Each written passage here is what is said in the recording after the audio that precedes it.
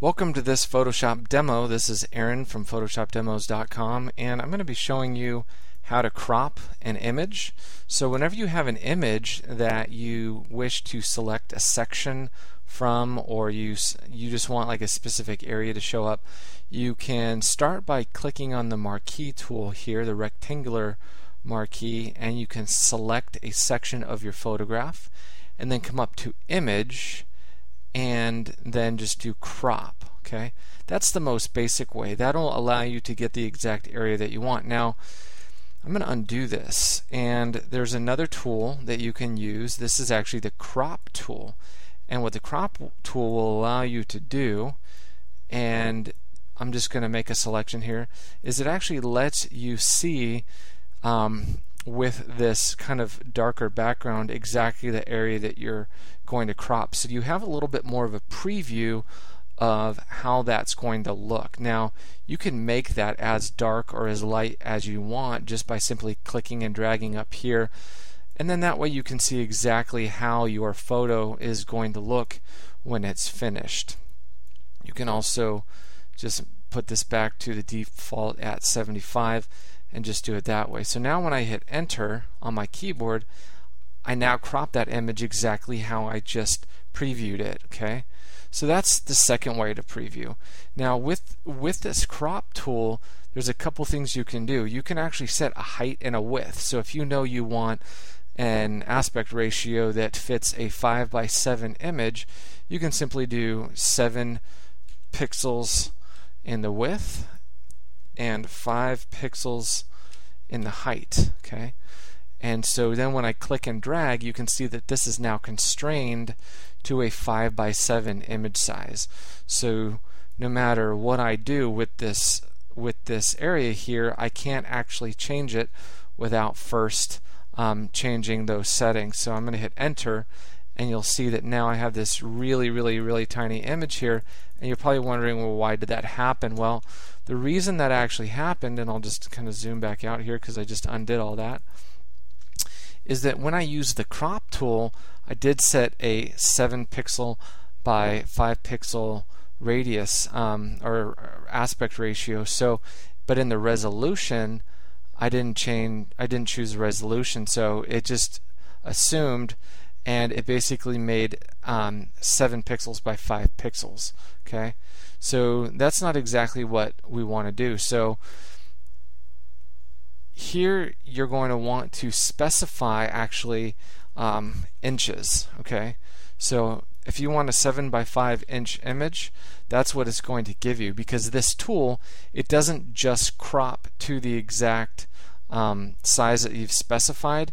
What it actually does is it resizes at the same exact time. That's why I wanted to show you that. So once again, here we are working in inches, and I have 7 inches by 5 inches. Now when I go to crop, I'll actually crop that exact image that I have. Okay, so you can do a similar type of effect where you use the crop tool 7 inches by 5 inches, but let's say we want to change the resolution to, say, like 180 pixels per inch. Okay, now we're going to see something different that happens. So it's actually going to take this area that I've just created, and because I have a 72 pixel per inch image, I am now going to actually scale up this image to be larger in size. So when I hit enter, you'll see that it actually got larger. And the reason being is because even though I stayed within the 7:5 inch aspect ratio, I've actually increased my resolution from 72 dpi to 180 pixels per inch.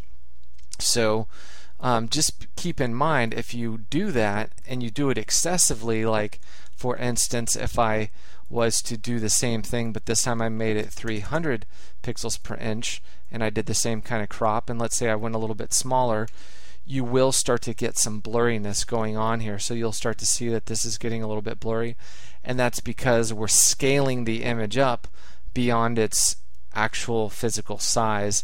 And so this image, if we come up to image now, we go to image size, you'll see that this is now a 7 inch by 5 inch image, at 300 pixels per inch. Okay, so in pixels, that's actually 2100 by 1500 pixels.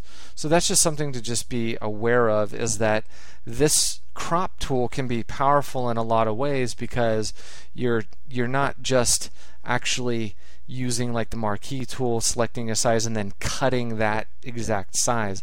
What you're actually doing is you have the ability to scale with this tool and get very specific about how you actually want to crop your image. So that's just an additional functionality that I wanted to show you with the crop tool here. And there's some other things that are sort of unique about this, and some of these features may not be available on other, previous older versions of Photoshop. But with this crop tool, you can also use this perspective button, and when you turn perspective on, it will actually allow you to crop an image by tweaking these handles in any way that you like, so that you get kind of a almost like a 3D effect going on in the crop. So if I wanted to say crop that section just like that, okay, and let's say I wanted this out a little bit further just to get a little bit of this mountain in here, kind of almost like a panoramic, and then hit enter, I now get that image as I cropped it out. And you can see it's somewhat distorted. If I hit Control T and actually transform that, I'm going to go into my layers here for a moment and unlock that. You'll see a little bit of white space up in this corner. I don't know if you can see that. I'll zoom in just a second. You can see that where the image kind of got chopped a little bit, but you can see that it kind of tweaked this image, if you will, based on that perspective that I chose. So that's just an additional feature that's available that may not be the effect that you're going for. Just wanted to show you that it is available. So I'll do that again. This time I'm going to actually unlock this layer, and I'm going to use that same effect there. I'm going to put that in the center, and I'm going to leave the perspective on, and then this time I'm going to go ahead and tweak this again here. Make it a little bit more maybe extreme this time, so you can kind of see what's going on, and then go ahead and hit enter, and now it's really stretched that image out. Okay, and if I come up to my layers here, hit Control T, you can see that it still stayed within that size. It actually doesn't go beyond the borders, but it gives you this kind of funky stretched out kind of look, kind of perspective look, based on that perspective that you choose. This is an extreme example, but you can actually use it to straighten out images just by kind of tweaking the perspective a little bit, in case you're maybe scanning in some photos, or maybe the angle that you took the shot, you used a wide angle lens and it kind of stretched things out a bit. You can actually correct a little bit of that when you're doing some cropping. So anyway, that's really the basics of cropping in Photoshop. There's some other advanced techniques that you can do, but definitely play around with this technique and play around with the crop tool. It's over here in your toolbar. Very easy tool to get to and access, and just remember all your options are up here in the top section of the menu bar. So have fun with that, and we'll see you in the next video. Thanks for watching. This is Aaron from PhotoshopDemos.com.